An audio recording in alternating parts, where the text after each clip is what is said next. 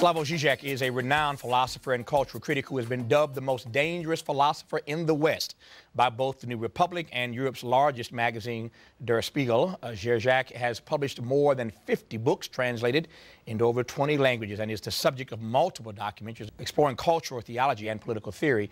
He currently serves as the international director of the Birkbeck Institute for the Humanities at the University of London and senior researcher at the Institute for Sociology and Philosophy at the University of Ljubljana. Correct? Say that right? Tolerable. Close enough? Yes. How would you say it? Ljubljana. Yeah, see, you said. But nobody pronounces it correctly. No, so. you do. In his home country of Slovenia. I got that right. Absolutely. Professor Žižek, good to have you on the program. Thanks. I'm grateful to you. I'm honored. I'm honored to have you here, believe me. Honored that you're here in the States and giving us a full show to talk to you. So I want to just pick your brain on a number of things if I can. I think I want to start with what is obviously the leading news story in our country right now, this prevalence of gun violence. And because your perspective is different, living in a different part of the world, I wonder what there is for us, the U.S., to learn from the world about the psychosis, the psychology of why we are so addicted to guns. I don't know enough specifically about American culture to give you a good answer, but I would nonetheless tell you, don't blame yourself too much. Maybe, just maybe, that's my modest, optimist view, maybe these explosions of violence, gun and so on that you get from time to time are a collateral damage of some attitude towards freedom and so on, which is in itself not so bad. You know what I mean? I think that every civilization, if you look at it closely, has its dark side. And this is what, in most of my book, I'm trying to elaborate. In what sense? What appears to you as an unnecessary, prohibited transgression and so on is really part of a culture. Like, that's why my big experience, almost epiphany, was serving the military. I'm a very disciplined man. I like order, things work. And the big shock for me was the chaos, at least in the Yugoslav army. All the nasty rituals, unwritten rules that you have to obey, and so on and so on. So this may sound strange for someone like me who still considers himself some kind of a Marxist, no? But I always had a great admiration for United States. I think what is at the bottom of all this is a key part of, let me use this bombastic term, American ideology, a certain idea of personal freedom as the foundation of it. As a more old-fashioned European, I think that you Americans sometimes tend to forget that, yes, personal freedoms are a wonderful thing. I do whatever I want, I walk wherever I want, I travel wherever I want. But in order for this to function, are we aware what extremely complicated level of laws, custom, manners has to be here in order to enable this? I found two wonderful symptoms of where maybe you got it wrong. Maybe I'm crazy to mention them, but I think they tell something. When I enter an American hotel or any building, for you, first floor is for what for us Europeans is a ground floor. For us, you climb to the first floor already. Maybe this is what's wrong with you. You don't see that in order to count 1, 2, you need a ground. Ground would be precisely the network of social manners and so on. Another point that amuses me. I think you are too atheist a nation. What do I mean by this? I noticed how in many hotels here, if they have more than 15, 16 floors, you cheat, not you, but hotel managers, whatever. 13th floor doesn't exist. Right. 12, and then 14, 13 is 14. Right, But don't you believe in God? Whom are you cheating? God knows that 14 is really 13. You see what I mean? What in Europe, in an old-fashioned way, we call a common ethical substance, the field of values, manners, and so on. Maybe you underestimate a little bit the weight of this. Maybe you accentuate in a wrong way the radical, untouchable character of personal freedom. Now, again, individual freedom. Now, again, I have nothing against it. What I'm saying is only that brought to the end, this attitude is self-destructive. Because too much individual freedom destroys, not social link, but destroys human freedom itself. Okay. Well, I hear your point, and I take that, and I'm glad you offered that expression. But when you say something like this, I see your sharpening knife. There's a but coming. Yeah. A big but coming. Yeah. If you're right about the fact that the collateral damage of personal freedom might be these incidences of gun violence that happen too often. So it's collateral damage of personal freedom. I take that. Why does that happen just in this country? This isn't the only country in the world where people have individual That's what I tried to answer with the second part. Okay, tell me that again. Yeah, that your accent on personal freedom does not take enough into account society. How society in the sense of the thick network of social rules, customs. Now I come to more refined points. And this will bring us strangely, even to what I see as the failure of political correctness. Okay. Not just the explicit, spoken, explicitly formulated rules, but especially those implicit rules, you know. What's so beautiful for me, for social manners, and I'm here very conservative, I like manners, is that manners do not simply prescribe what you should do, say, or not do, say. But what you are allowed to say, but it's not polite to do it. Or the other way around, what you are prohibited to do, but you are expected nonetheless to do it. For example, the first paradox is wonderful for me. Let's say you invite me to lunch. I suppose, I hope it's true, maybe not, you have more money than me. Don't you have also in this country a certain implicit rule? When the bill arrives, you will... If I invited you, I should pay. But don't you have this manner that for a little bit I'm expected to insist, no, I should pay. Oh, no, I'll pay you. Oh, please let me. Yeah, but it's part of the game. And I claim this is not simply hypocrisy. It's, in a sense, it's hypocritical. We both know you will pay. And I would love you for doing something horrible. For telling me at the beginning, no, okay, if you want, you pay. No, then I will have to go through all the game. Oh my God, sorry, I forgot my money. But what I'm saying is that, you see, this is for me, I'm simplifying the line of argumentation. What doesn't work with so-called political correctness? It tries to render explicit the rules too much, like let's regulate everything. If you do this, it's already sexism, if you do that. But it doesn't function like that. Rules in real life also always functions in this conditional way. To know a society, it's not only to know the rules, but to know how to violate the rules. And there, manners entered. And here, again, I have problems with political correctness. For example, consider, now I will provoke you to the end. Considering political correctness and racism.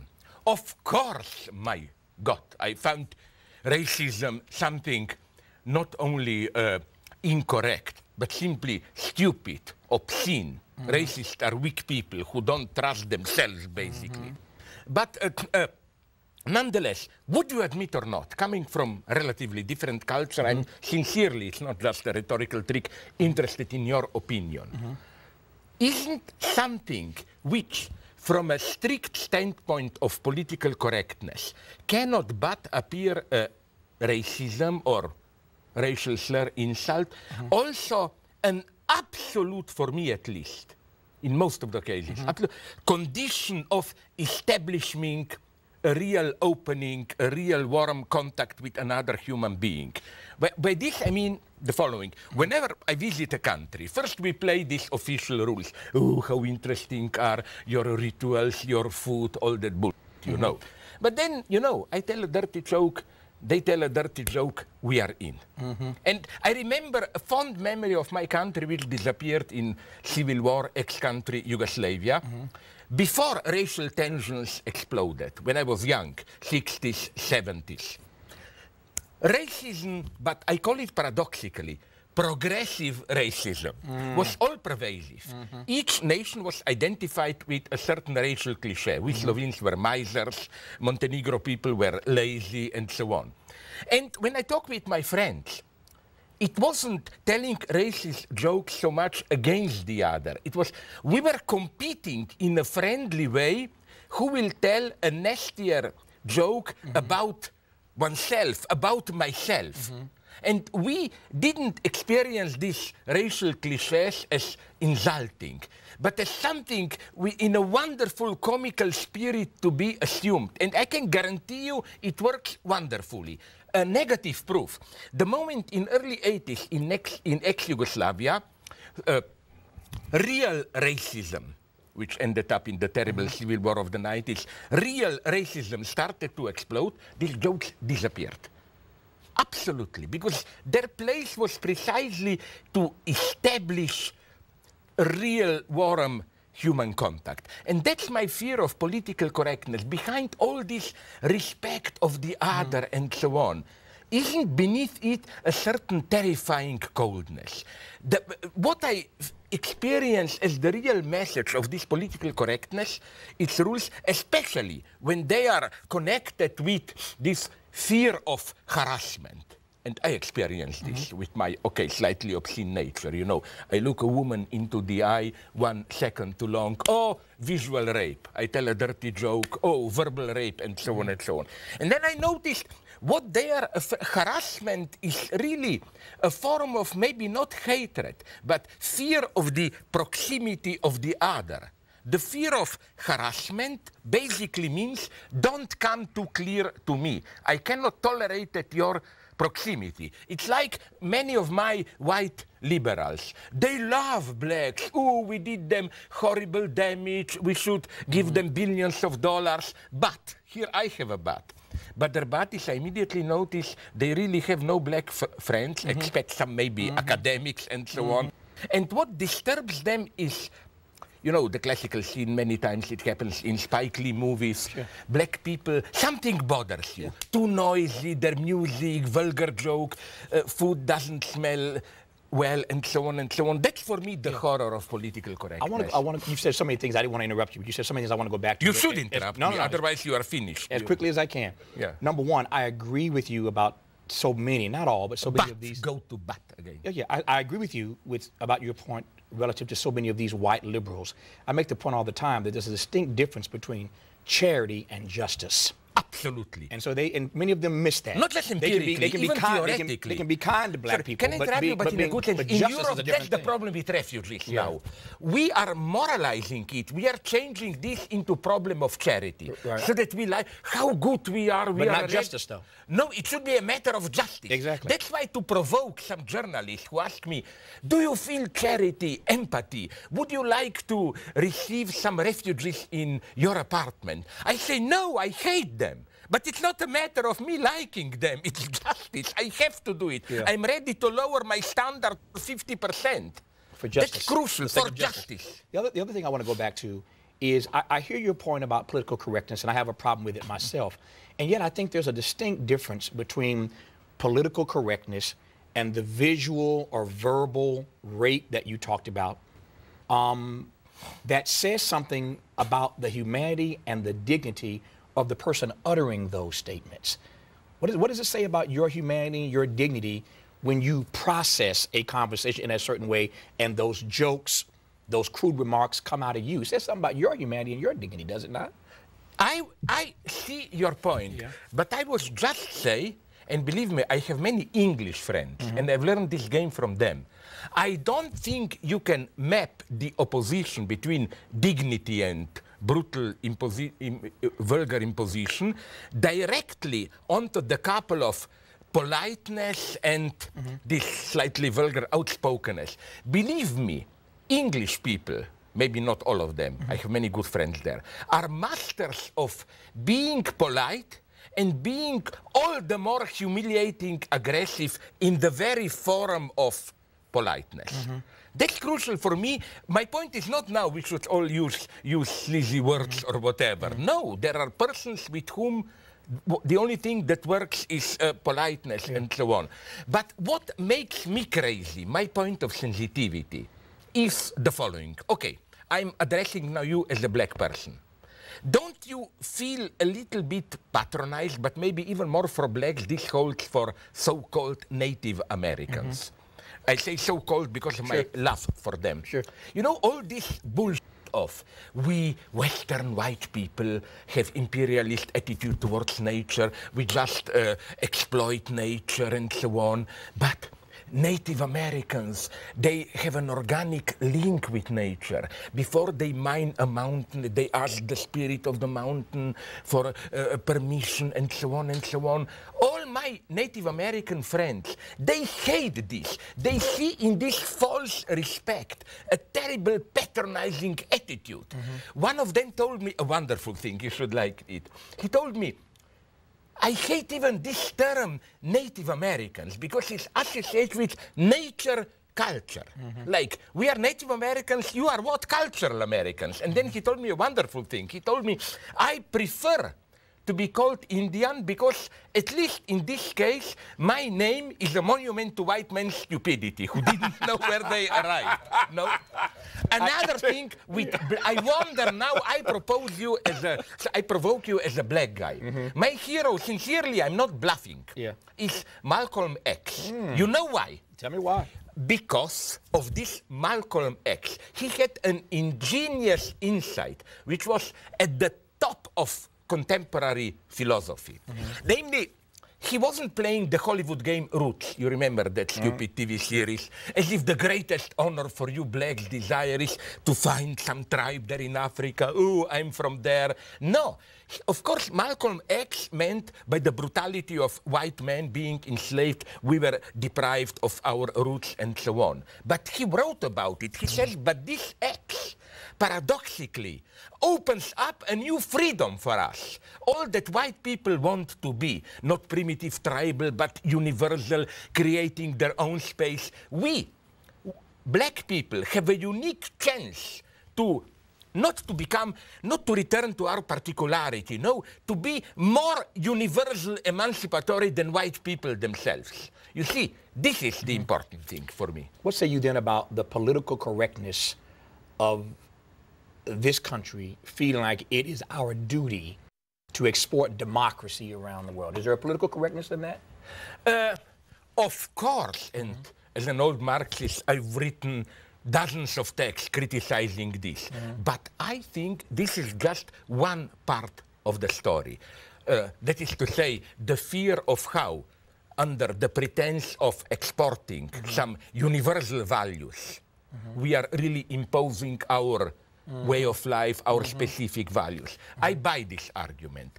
But wouldn't you agree that often the opposite also holds? That there is a false respect for others' specific way of life, where under the pretext of we shouldn't impose our way of life, you tolerate, even condone, the most brutal oppression. An example, Saudi Arabia, which is for me real empire of evil, point of shame. Why? Are you aware what is happening now with these refugees? Saudi Arabia is directly responsible for the war in Syria. It is supporting one side, some Islamist parties and so on.